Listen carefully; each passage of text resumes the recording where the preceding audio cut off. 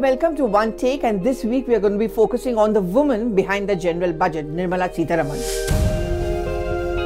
While the budget is going to be dissected and everyone is going to give a thumbs up or thumbs down depending on which political party they are a part of, what about the woman who's always consistently presented and defended the budget and also the financial policy?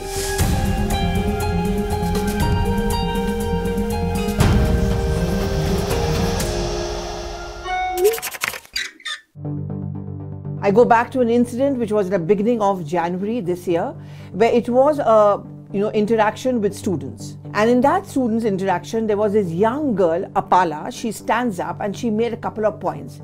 In tears, she said that she was tense because she was facing highs and lows and she just didn't know what to do.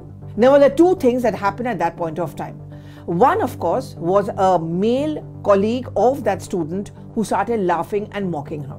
And the second, of course, was the reaction of the finance minister. She said, "I want to hug you, Apala, if I could have come up to you. But the fact that you admit that there are highs and lows and there are moments of tension shows that you're brave and you've crossed the bridge." You should be the last person to be tensed. Yeah, you're getting up to say, look, ups and downs. The moment you have recognized ups and downs, that's half the bridge crossed. If I were to be closer to you now, I would have given you a huge hug. Honestly. But more than that, her strong words, her admonishment was actually for that male student when she said, "This is a typical boy's mentality. Nirmala Sitharaman should know what it's all about." Women politicians have always not had it easy. It's been a tough ride for most of them, cutting across party lines, because it's been largely a male-dominated politics and the psyche and the mindset. And the cliche notion of a woman politician being just a bimbit with no mind of her own. Nirmala Sitharaman, like many of her counterparts, has had to fight that mindset. But she's managed to stand out. She was also one of the first women defense ministers in our country, and during the tough times. If you remember the strategy during the Balakot airstrikes, that's the time when she was a defense minister. When this entire controversy broke out over Rafale, she was again the defense minister, and she got the maximum number of bribes, and many of them were personal ones from Rahul Gandhi and from the Congress party. I remember when Arun Jaitley, who was then the temporary defense minister, and it was just on the day of the cabinet reshuffle, and I remember the names were being speculated, I happened to have a cup of tea with him. And he told me, giving this huge hint, your new defense minister is going to be a tough one. Once the name of Nirmala Sitharaman became official, he smiled and he tells me, "See, I told you she's a tough one." Her checkered history, her professional rise, also perhaps explain why she often comes across as a stern headmaster or headmistress. Well, she began her career, believe it or not, as a saleswoman at a home decor outlet called Habitat in London. She then goes on to a position rising high in PwC. She was also a member of the National Commission for Women, and that's where she decided that I have to fight for women. I'm going to talk about her personal interactions with her as a woman journalist. But before that, I think the kind of misogyny that she faced during her early years, perhaps also in London where she worked, and later on when she joined active politics, joining the BJP, I think that shaped the way she reacts to the situations. Just to go quickly about her personal life and also her education, she, like me, was a member of the Jawaharlal Nehru University. She studied there. And there were many political parties at that point of time. I remember that it was a left bastion. And there was this organization which was called Free Thinkers. It was a campus-based student organization whose claim to fame was the fact that, it is not aligned to any political party. It has its own mind, and also it's going to fight only and only for the concerns of the students of JNU and not listen to any of their political arcas. And hence the name Free Thinkers. Nirmala Sitharaman was, like me, a free thinker. And I think that's what also shaped, because in later years she realized and she decided that come what may, I'm going to have a mind of my own. You see glimpses of that in her interactions with the media, when she decides to take on the opposition, when she also decides to interact with us. And I would say also when she decided to present the budget 4 years back, in a breaking away from the cliche of holding a briefcase. The whole idea of Bahi Khata was that hers. You know, it was in many sense showcased as a breakaway from the Western concept of a finance minister carrying a briefcase with the budget papers inside Parliament. She held a red-coloured bahi khata, which is the traditional way in which a bahi khata or accounts are kept by the moneylenders in villages, in smaller districts. Even till today, it was becoming largely outdated. And I remember in one of the many interactions when we asked her that who gave her this idea, she said actually it was an idea given to me by my mother and her grandmother. And if you remember those pictures, which we are of course going to be showing, it was a red-coloured bahi khata with a red cover. That was a sari which was chosen by her mother, that this can be converted into a bahi khata. And in fact, the first sample was one which was stitched by her grandmother. I remember it was also the COVID times and they were tough times. And you know, when you are a finance minister, you always face the brunt of the opposition maximum, because economy also becomes the favorite dashboard of the opposition to take on the government. And because she is a finance minister, she faces it the maximum.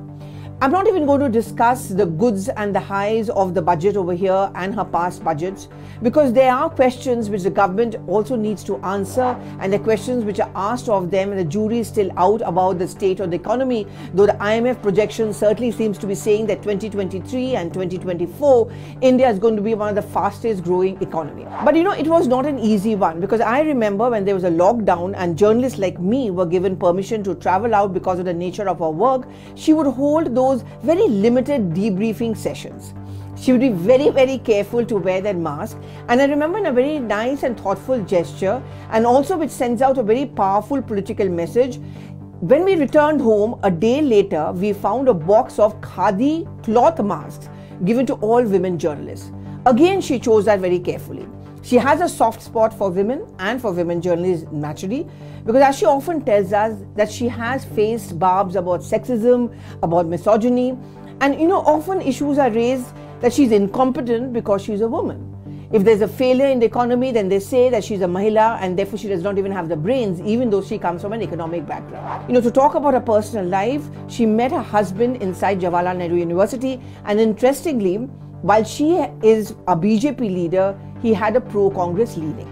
He was also the media advisor to the Andhra Pradesh Chief Minister Chandrababu Naidu. Different political ideologies, they managed to work together in close coordination.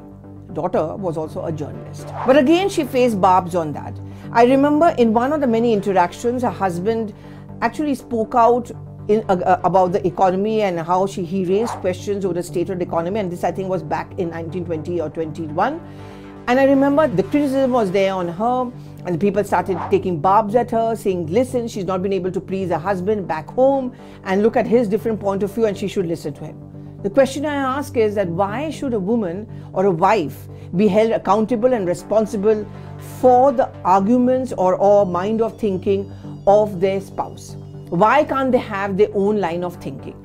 While she was mum about it, but in private, I realized, and we all saw it, it did hurt her. She does have those interactions with women journalists. In fact, she has those special interactions, post-budget particularly, where she calls only women journalists to her house. And you know, it's amazing the way she arranges it, because, and little things, again, it also have a political messaging. Vocal for local, going in and giving value to her Indian handicrafts. So I remember in the last interaction we had with her, you know, she personally would go to every table, she would talk to us. And then, you know, I remember there were people who came in from Jaipur and they were making that lag bandle and bangles for us. And there was a puja and she used to give us a puja kit. So it's not an easy task. And today I'm looking at Nirmala Sitharaman, the woman, more than as the finance minister. Because she plays and she wants to play both the role. As a woman, she also brought out this whole concept in which an allocation on the budget would be made for women. Nari to Narayani was her scheme, if you remember. She also feels and always makes the point that if we women don't develop, the country just cannot develop. In a political system, cutting across party lines, where we all talk about misogyny, where we talk about male journalists and attacking women journalists, we talk about male politicians, hitting out at women politicians, not so much for their work done or not done, but because of the gender they belong to, people like Nirmala Sitharaman and many like her want to stand up and say the same thing what she told Apala at that interaction in Kota, that you are a woman and you can do it. So these are the little nuggets of Nirmala Sitharaman life. And that's the reason why she's managed to rise within the BJP as well. And the Prime Minister, despite all the attacks on her, feels that she has been able to deliver. Deliver in the sense as to stand up to her critics.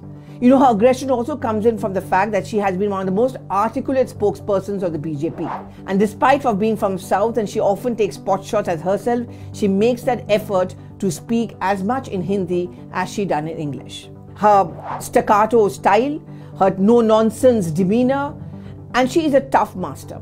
In fact, those who work very closely with her in her office say that she is a tough one. The same words of Arun Jaitley, it is very difficult to mislead her. And because she comes from an economic background, she ensures that every line which is written in the budget and every input she takes from all the stakeholders, including from her bosses in the government, is gone through her.